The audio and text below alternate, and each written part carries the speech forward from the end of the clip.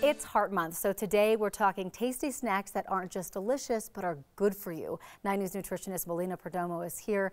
Thank you for coming in. Thank you for having me. So the American Heart Association recommends we replace saturated fats with unsaturated fats, and that's kind of what you've done here. Exactly, and that's why I brought avocado, because avocado provides the good fats, and they also have a good source of fiber, and they're delicious, yes, right? They are. I can't believe all of these are made with avocado. Blows my mind. And it smells, I wish you guys could smell it. It smells so good.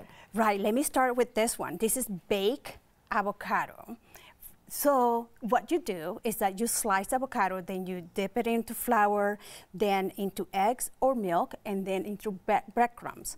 400 degrees, how long does it take? 10 minutes. And then you just topped it with some seasoning. Right, baked avocado fries. Ooh, it's so good. Right, these are pumpkin avocado coconut snacks, and just blend avocado with pumpkin puree, some oats, you can add cacao powder if you like, and then just put it in the refrigerator so that they can get cold before you roll them into balls. Easy to go for kiddos too. Oh yes, that's delicious. A good idea.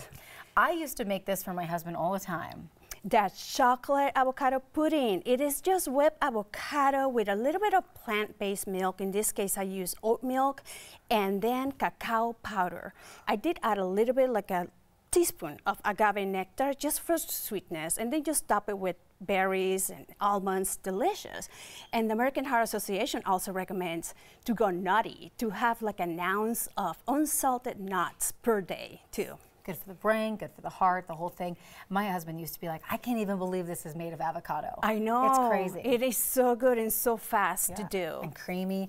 This blows my mind. You made this with avocado? Yes. So in baking, even in baking, you can swap out those bad fats for good fats, and you add avocado in there.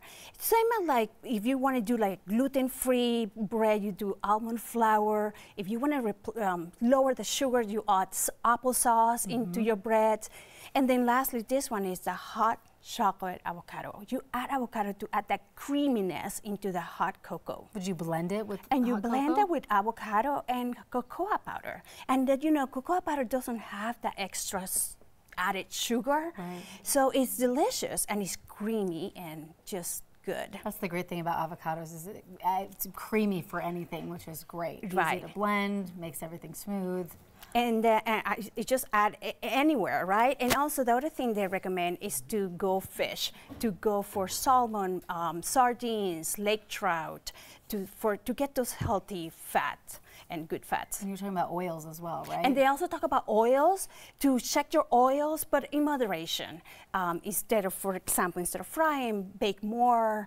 And there's some other things you can do, but the thing is to replace those saturated fats with unsaturated fats in your diet to reduce the risk of heart attacks and heart disease. Right. These are such great recipes. Malena, thank you so much. We're going to put the recipes and all the information on our website at 9news.com.